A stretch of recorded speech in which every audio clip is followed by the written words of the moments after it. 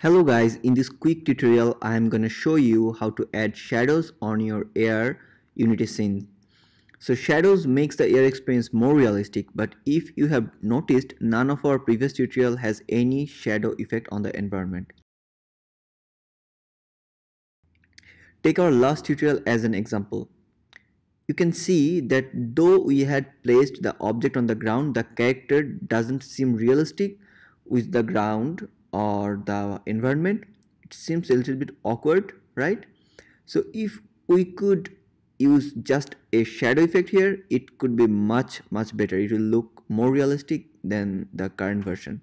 So the trick here is that we are going to use an invisible plane under our character and render a shadow on that particular plane.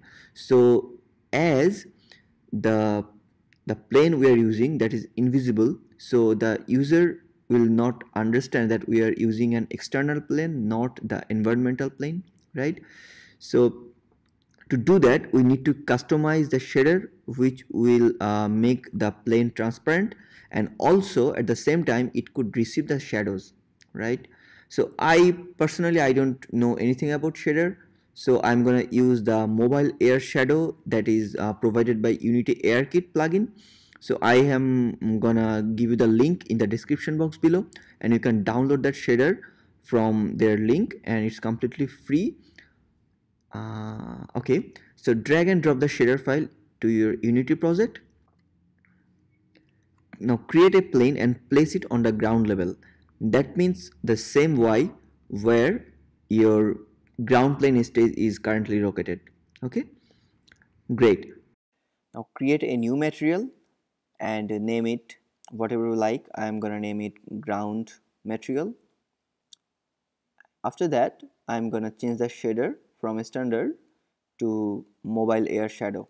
So I can find it from this custom shader tab and mobile air shadow, and drag and drop this material to the ground plane. Now make sure that your model allows to cast shadows. You can find that control under the mesh render setting. Sometimes it's also the skin mesh render, like it's the same thing. So I'm gonna turn both of the option on, this casting shadow option in my model. Now finally we have to go to the project quality setting, and we have to change the shadow distance. So for me, I am putting a lower value that will give me a good shadow effect. And you can also increase the anti-aliasing effect to get rid of like some jiggy edges, but remember that it could be costly for mobile device, so I'm not gonna do that. Finally, before building the game, this shadow seems a little bit dark to me, so I'm gonna go to the directional light, and in the shadow setting I'm gonna put the strength down to 0.243, something like that.